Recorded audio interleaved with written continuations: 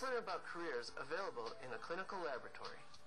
Laboratory testing plays a crucial role in the detection, diagnosis, and treatment of disease. Medical laboratory technicians perform general tests in all laboratory areas, under the supervision of a medical technologist.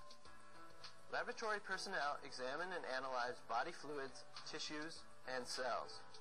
They look for bacteria, parasites, and other microorganisms.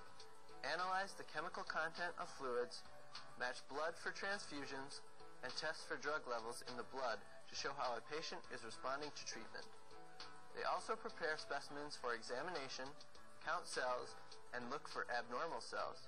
They use automated equipment and instruments capable of performing a number of tests simultaneously, as well as microscopes, cell counters, and other sophisticated laboratory equipment. Then they analyze the results and relay them to physicians. Let's meet with a medical technologist. Why did you choose to become a medical technologist?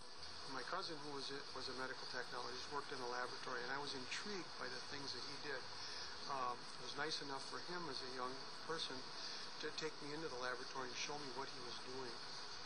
And so I got to see what people did in the medical laboratory at that time.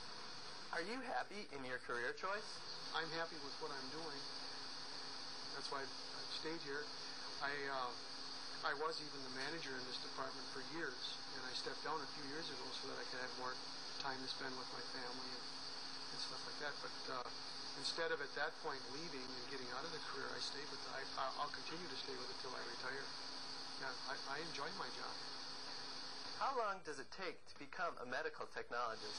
The training nowadays for medical technologists is a minimum of a Bachelor's of Science degree, which is in most cases a 4-year program, in some cases 5 years, which also includes a medical internship at a certified medical laboratory. What's your favorite part of your job? The favorite part of my job here is the diversity. I never quite do the same things every day. There's always something different.